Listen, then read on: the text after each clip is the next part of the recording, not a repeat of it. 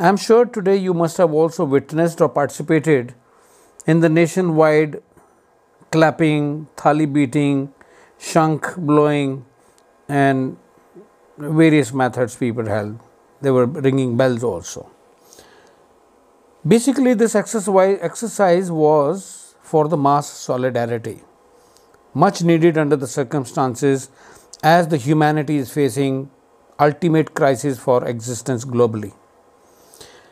Well, I'm sure you must have also seen the many intellectuals and educated people had been ridiculing ever since the Prime Minister mentioned this idea in his address to the nation. They simply had one single agenda to demean the idea.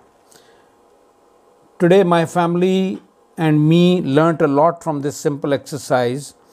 I was quite apprehensive in the beginning, as many of you must have been, that this is a funny idea, this may not work. I was quite worried that maybe we will be the only ones in the balcony, nobody else will show up. Because I have seen one thing, rural India will stand by for these kind of ideas because they have wisdom.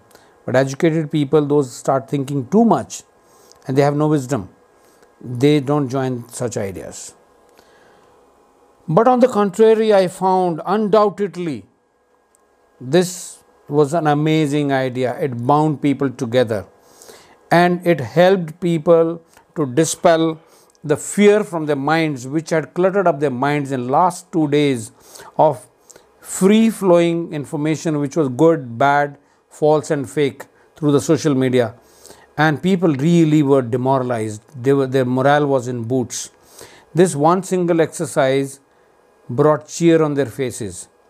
And also one amazing thing, across the balconies everybody was smiling, waving, and there have been people whom I have never waved. People have never looked at each other, but today people were united. This simple exercise got them together.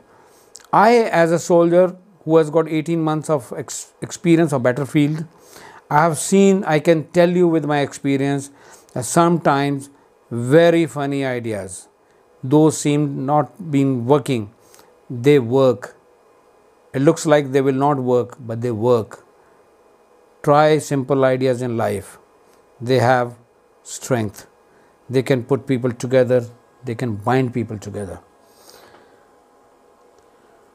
We all stood together basically to express our thanks.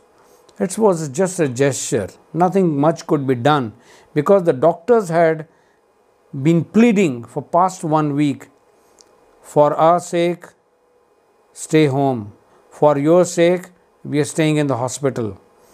And there are so many others, those are running the country today, from a milkman to the washerman to the sweeper, police, nurses, paramedics. There's so many people, endless list. Let us stand together, stay home, don't go out please. The things have not got over. This was just 1 day curfew. Just to give an example, country needs a total lockdown maybe for 10-15 days. And I must say that united together, if we stand, we pass, we win, and this shall too pass. Let us do what best possible we are being asked by the doctors and our leader to do. Jai Hind.